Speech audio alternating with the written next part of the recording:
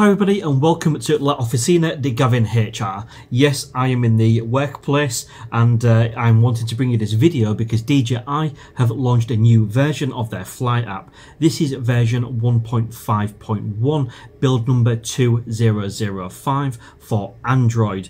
Now there has been a little bit of confusion around these actual updates for Android, and the reason for that is because the previous version that you could actually download was build number 1855, and what basically happened is after that version the two in between updates which have come on that 1.5.1 range, similarly the builds 1870 and 1980, they was within app updates. So basically you open up your DJI Flight app and then it prompted you that there was an update available. I mean, I have reviewed these fully on the channel and I saw very little difference. Some of the same problems remain, some were slightly fixed. So with this one, of course, like I said, it is downloadable from the DJI site. So all you need to do is go to the DJI download page, hit that button and you will see the version it's going to try and download is 2005. All you need to do is go ahead, follow the on-screen instructions, and of course that will be the version that is installed.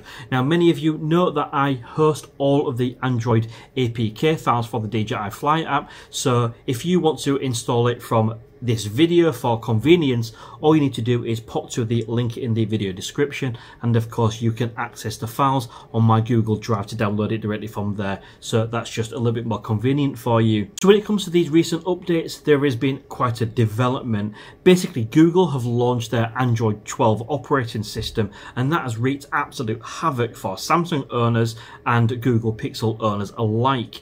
And basically, with myself being currently with my device on Android 11, I do not currently have those problems, so unfortunately when it comes to this video I cannot actually replicate to see whether they're fixed or not. However, I have done a community post and spoken to a few friends that have got this problem with the black screen when it comes to the DJI Flight app, and just to throw it out there straight from the offset, it does appear that them problems when it comes to having that black screen does actually remain with this version.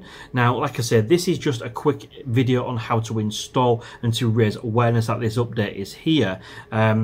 I've not actually had any feedback to say that there is anything different with this update. Of course, if you guys want me to do it, I will of course go and do the flight test, which I usually do, just to make sure everything is working correctly, and just scroll through the menus on the Mavic Mini, the Mini 2 and the Air 2S, just to see for any new updates really. But as far as I'm being made aware through my sources, there is absolutely nothing new. So it could be something that is just a stability fix, but also there is also nothing for iOS users as well.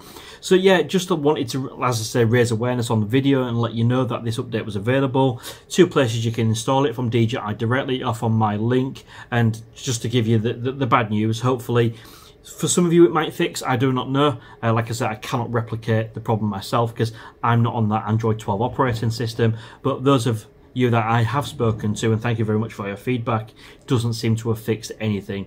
So that wraps up the video. If you do have a experience with this latest version and you've got any comments to make, please do feed them back in the section below. I do read all of them and try to respond as much as possible. If you do fancy watching some of my other content, I'm going to leave a couple of cards here, so you can just click them and you might find something entertaining to watch for the afternoon. Failing that, I will follow up with a flight update if you guys want to see it. And until then, thank you very much. See you again soon.